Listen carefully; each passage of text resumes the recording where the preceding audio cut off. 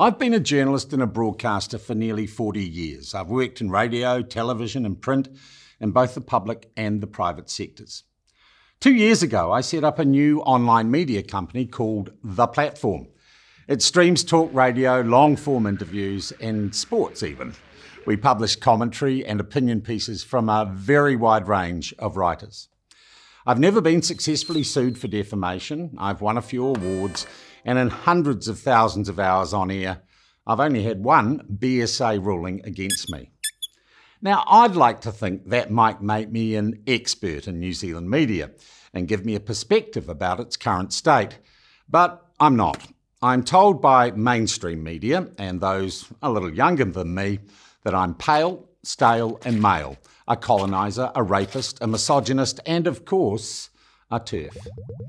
I don't take any of that too seriously, but it does seem to be indicative of the mindset of legacy media in this country.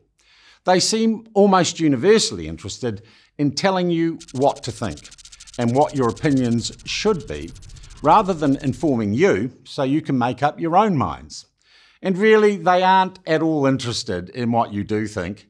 They turn off their comment section and declare they will not debate issues like climate change, co-governance, the treaty, transgenderism, and of course, free speech. The ironically, or perhaps appropriately named Disinformation Project, trot out dubious studies claiming cataclysmic levels of racism, violence and discord in our society, and then demand that we restrict our democratic freedoms and abandon free speech to correct our misdeeds.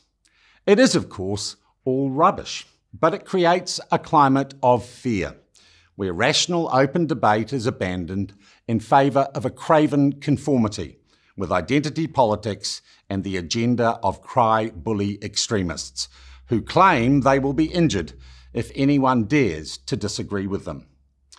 This problem isn't confined to the editorial staff of our major media outlets, all of whom, in one way or another, have been compromised by taking government funding with strings very definitely attached. The same attitude is prevalent in major New Zealand businesses who provide money for the advertising that funds the media and the ad agencies that create and place those ads. The end result is that we're fast losing faith in our fourth estate. Increasing numbers of New Zealanders do not trust mainstream news media, who gaslight them and portray this country at a place so at odds with their real lived experience. We're not a nation divided by race. We do not in any legislative way discriminate against any minority. We are open, friendly, tolerant, innovative and practical. And like most, we know bullshit when we see and smell it. It is important that we return to having a functional, uncorrupted news media. That's vital in a functional, open democracy. How do we do it? Well, we say no to those who would brainwash us. We don't read, turn on or tune in to those who would manipulate us in pursuit of their woke agenda. And we tell them no more.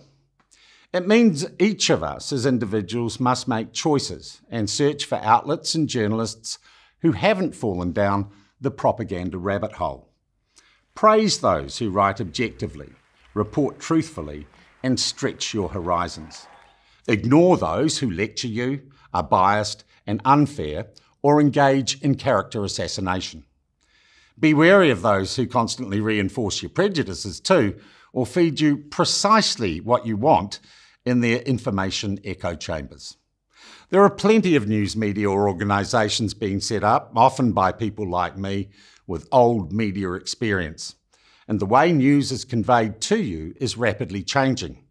But the fundamental principles of what it should be are timeless. We no longer live in a world where the 6 o'clock news and the morning paper provide certainty and universal truth. But through the wonders of the digital age and by using our own common sense, we can discern a true picture of the world we live in and make up our own minds of how we react to and exist in it. To fix our broken media will require some effort. You're going to need to complain and praise and search and comment. You'll need to get involved, to think, to argue, to discuss and to speak up when you see something wrong. This doesn't have to be done with anger or hatred. I prefer humour and engagement. But there will be resistance from those who currently feel that they control the narrative and, by extension, you. I get the feeling right now we've collectively had enough, and there is a mood to examine the failings of our media and change it for the better. I want to be part of that change, and I hope you do too. I'm Sean Plunket, journalist and founding editor of the platform for The Common Room. For more videos like this, subscribe at commonroomnz.com.